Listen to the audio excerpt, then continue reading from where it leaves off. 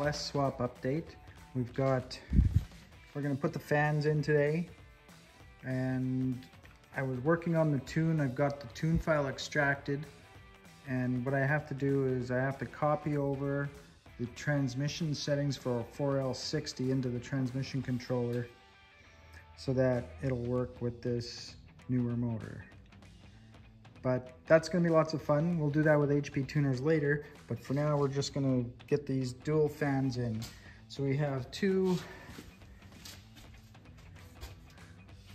what are they, 13-inch fans, I believe, that we're gonna put in this radiator, and that'll help keep this guy cool with dual stage cooling. So it'll be, the first fan will come on at about 180 and the second at about 195.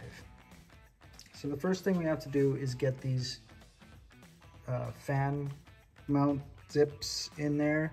So I've got the little pedestals in the fan already, except for this one. And I'm gonna hold it up there and pull that through, and then we'll do the others.